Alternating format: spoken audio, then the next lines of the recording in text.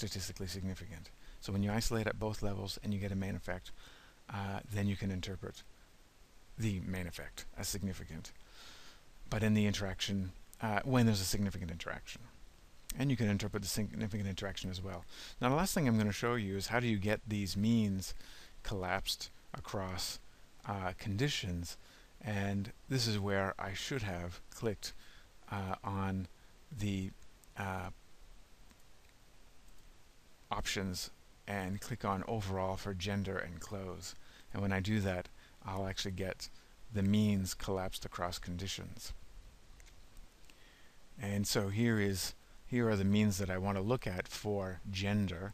So gender of the presenter, 8.3 versus 12.8, and that's collapsed across type of clothes they were wearing.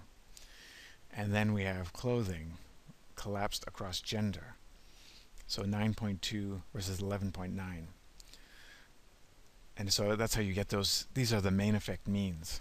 Can I interpret these main effect means?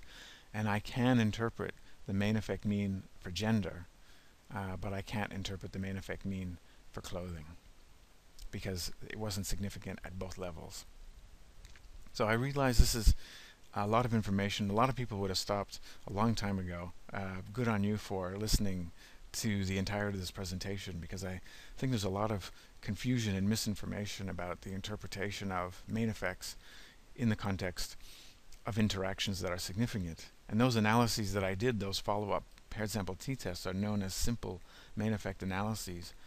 And in my opinion, there's a lot of misinformation about how you can use them and what it means to use them in the context of interpreting main effects. A lot of people use them to interpret interactions, which I find a bit baffling.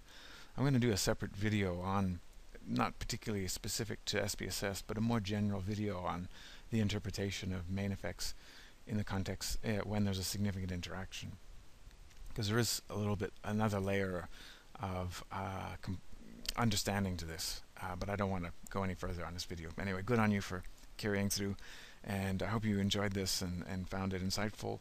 It's complicated, yes, but I think once you go through it a couple times, it starts to make sense. So I'll catch you next time.